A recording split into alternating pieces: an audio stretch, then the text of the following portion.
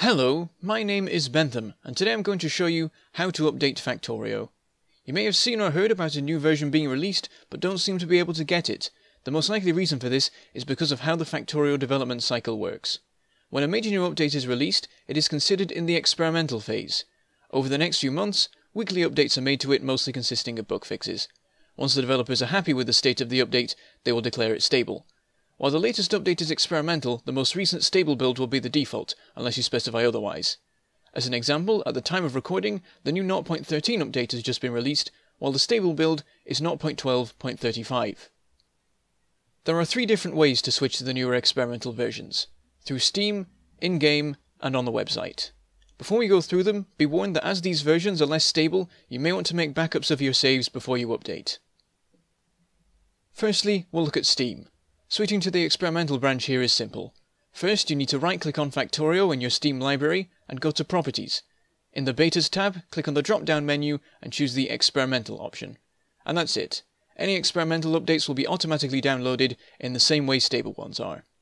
You can pick some specific versions of the game as well from here. Next, in-game. This is for versions of Factorio downloaded from their website. From the main menu, go to Options and then Other, and check the box for Enable Experimental Updates. If you also enable checking for updates on launch, you'll be prompted about any new versions when you start up the game. Alternatively, if you go back to the main menu and choose About, you can manually check for updates. You can also view the changelog here and see what version of Factorio you are currently running. Finally, the website. Make sure you are logged in and click the download button on the main page. It will take you to the downloading page for the stable updates.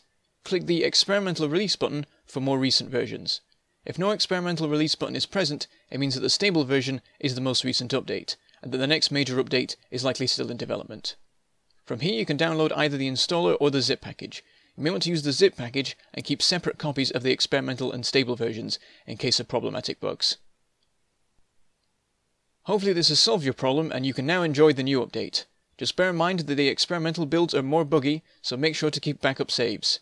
If you spot a bug, you can help with the development of the game by visiting the bug reporting forum. If you have any questions, you can post them in the comments, and you can find links in the description to some of my other Factorio tutorials and update overviews.